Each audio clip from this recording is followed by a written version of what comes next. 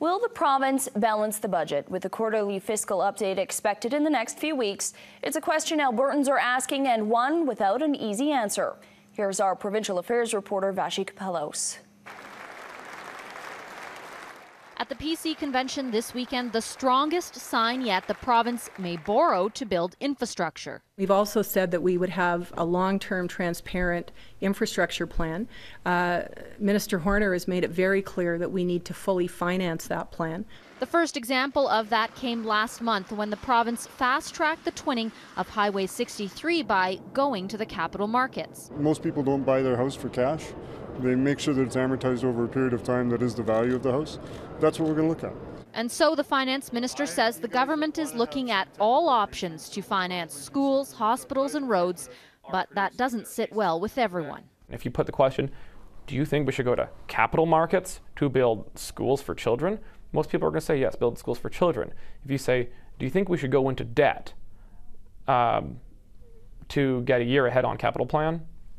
The answer might be pretty radically different. But is it that simple?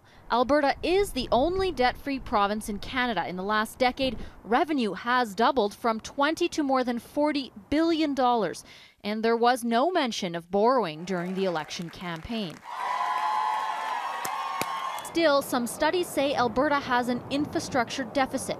The population is growing faster here than anywhere else in Canada, and schools, hospitals, and the like are needed to service that growth. I think the principle is very clear: to make sure that we're investing in projects that matter to Albertans. On the other hand, servicing the debt costs money. How will that fit into the budget? And how will the government fulfill its promise to balance that budget? All questions without clear answers right now, but that could change soon. The next fiscal update is due by the end of the month.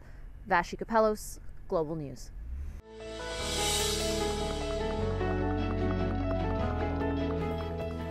Why do I support the Canadian Taxpayers Federation? Because families deserve a break. Because someone has to keep our politicians honest.